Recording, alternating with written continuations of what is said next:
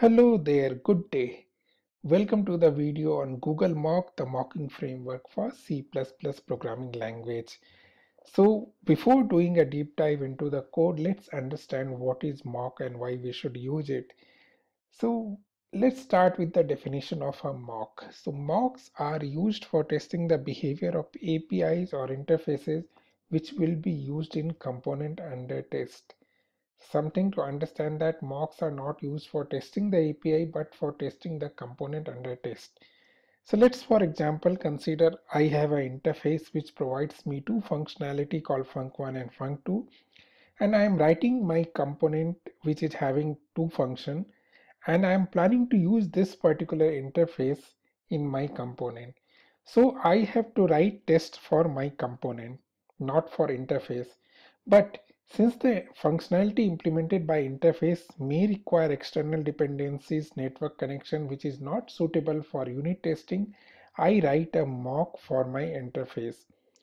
But this mock is not testing the functionality of interface, it is being used for testing the functionality of my component, that how it will interact when it uses the particular interface. Mocks are neither stubs nor fakes. So mocks are something used for testing the behavior of APIs or interfaces which will be used in component under test. So here API or interface is the interface on the left side, and my component is the component under test, and mocks are used for testing my component, not the interface. As far as fakes are concerned, fakes from a distance it looks like a real implementation, but it isn't a real implementation, while stubs are something which is also used alongside mock, which can provide a pre-canned output to a function call. So that's all about mocks, guys. Let's go into the code. To use the Google Mock, we'll have to include this gmock.h file, and as well as write some using statements. We'll come to know in due course what is the purpose of this, but maybe just for a time being, you can just write it if you're writing along with me. Let me just go ahead and write a interface. So I'm having a database connect interface which is having a login, logout, and fetch record. For simplicity purpose, I have given some implementation which is anyway not going to be used. And in our real case, it may not even be there. So let me go ahead and write my component which is going to use this database connect. So I'll write my database. Let me use database connect as DBC. And since it's a reference, I'll have to take it inside the constructor initializer list. I say my database and say database connect and assign it to DBC. So that's my constructor. Now I'm having a init function in this database which takes two variable, username and password. So here it goes. So what I'm going to do is that if I'm going to call the login function with this username and password, so I'll see if dbc dot login username password. So ideally it should be true if it is successful. So I write a condition if not equal to true. Let me just write db failure, and I'll just return -1 over here. Else I'll write db success, and I'll return a positive integer over here.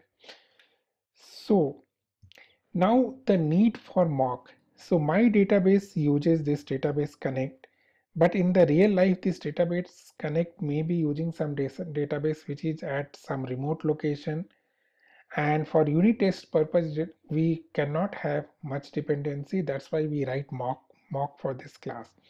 And to write the mock for database connect class in using Google Mock, it's relatively very easy. What we have to do, we have to derive from this class. So let's say I'm having a mock DB class. I'm publicly deriving from database connect class. So inside this, So I'll have to write all the mock methods inside the public section. So we can use mock macros. So the macros are like this. Depending upon the number of parameters that are there in the function of the method we are trying to mock, we will use that number. So for example, let's start with fetch record. So I'll say mock underscore method 0. 0 means this function doesn't take any argument. Similarly, mock method 1 for logout, which returns pool and takes a string username. And similarly, a mock method 2, which is login, which also returns pool but takes string username and string password as argument. Uh, just to note that there is no need to keep the sequence of the function. You can decide on your own. So this is what our mock class would look like. We don't need to write any implementation. The Google mock framework will generate it automatically. Okay, now let us go ahead and write the test. So we will write the test as, call it my db test, and first test will be login test. Okay, so we know from the previous video that we need to do three things in the unit test: arrange, act, and assert. So let me arrange first. Create an instance of my mock db, call it mdb. Create the instance of my database, called db, and pass the mock db inside this. So in the real case, original db will be passed. In my case, I am using the mock db. Now what mock is? Mock will tell that what is the behavior of the class, but we'll come to that later. Let me do the act. So in the act, I'll see if the return value, I'm calling db.init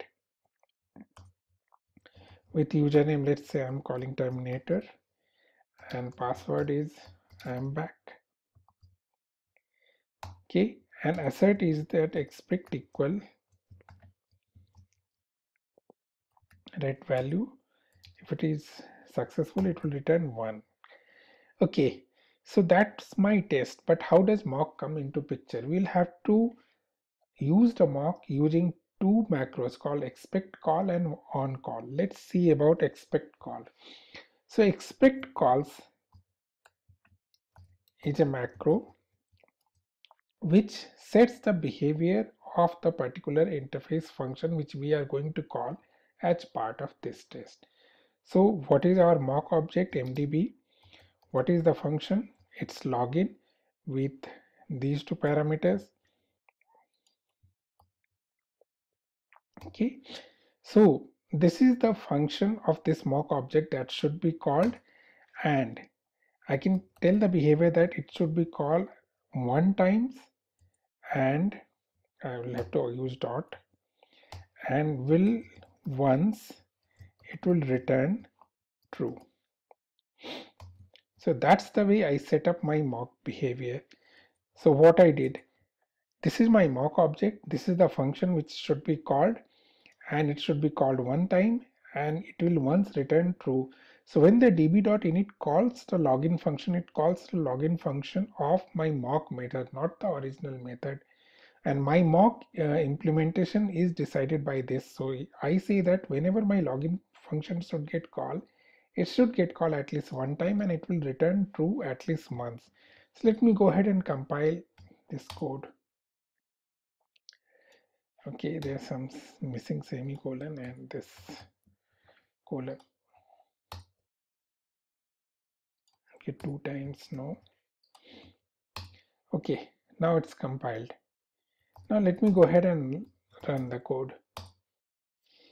You can see that db success get called.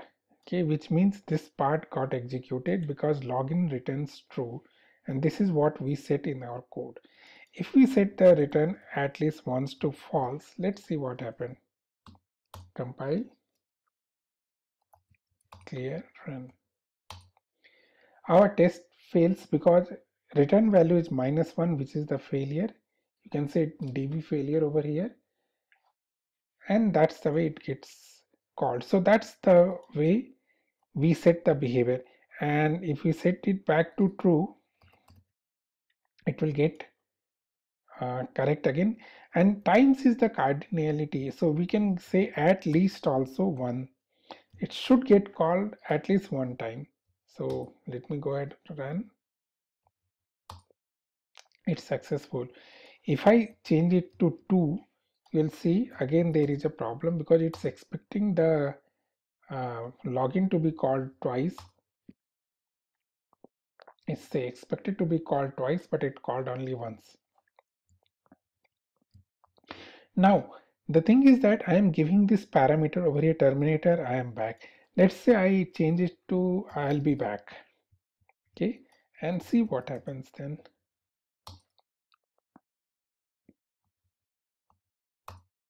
Okay, this again fails because I am expecting I am back, but I am getting I'll be back. So to get rid of this kind of situation, we can use something called underscore. Underscore means we don't bother what is the parameter. So if you put any kind of parameter, it will be successful. So let me go ahead and compile and run again, and it's success. And even if I give something different,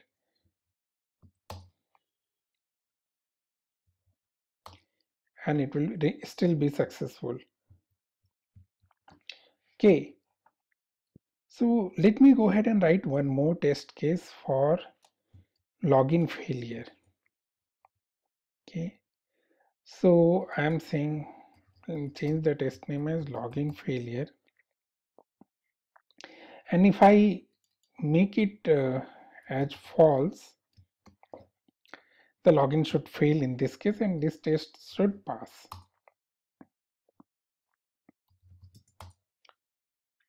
Okay, it's there because I have to equate it to -1,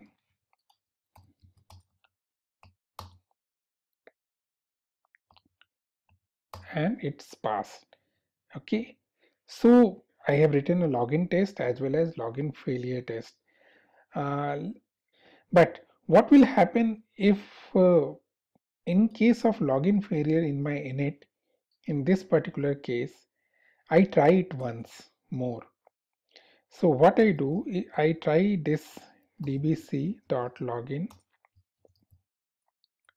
with username, password again, and again check if it is not equal to true.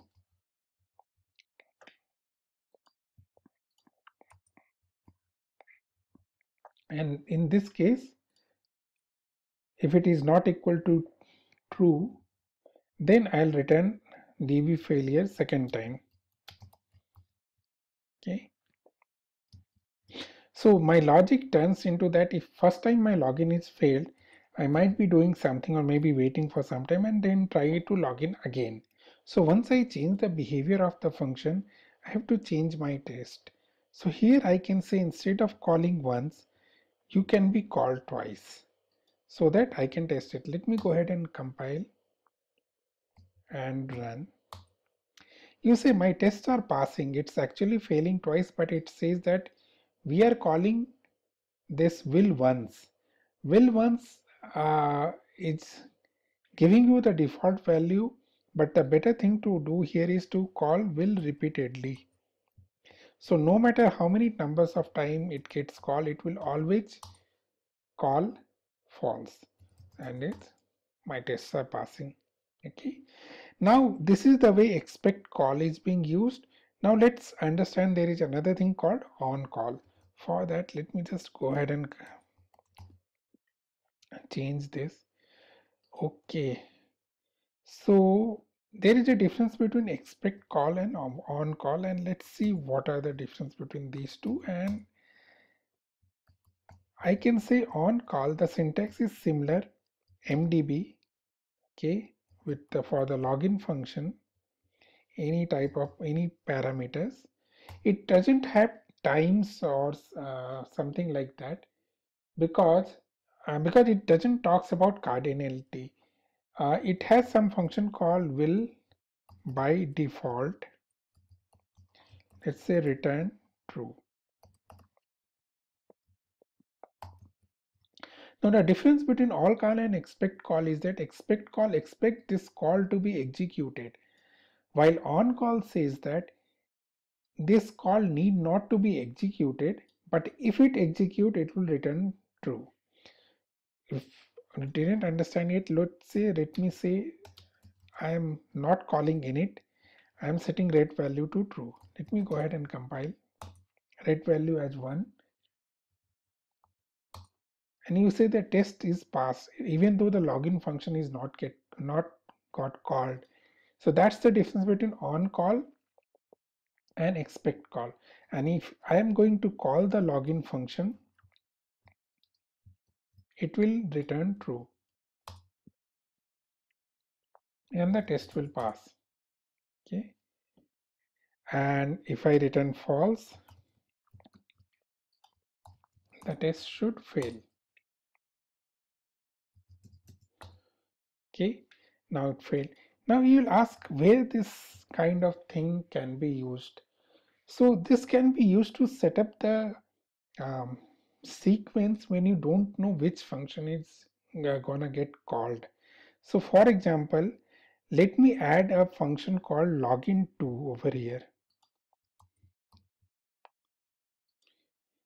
So, and let me mock the login2 also. So now we have two functions, login and login2. And in the init function, I'll I'll generate a random number. So r value equal to random number mod 2.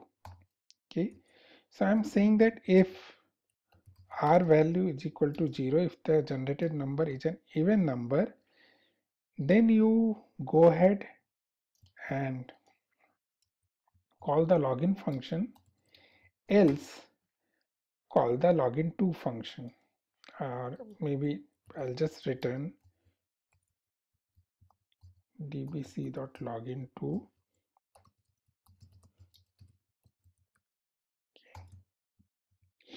So here when I'm calling init function, we don't know whether login function will get called or login2 function will get called. In these kind of cases, we can use on call, where we set the expectation from both, and while calling whichever function gets called, it will return true. Let me go ahead and compile this code. It runs, it will run. So it passed, but if you run it, if you have multiple tests, if you generate random number, sometimes this gets called or sometimes this gets called.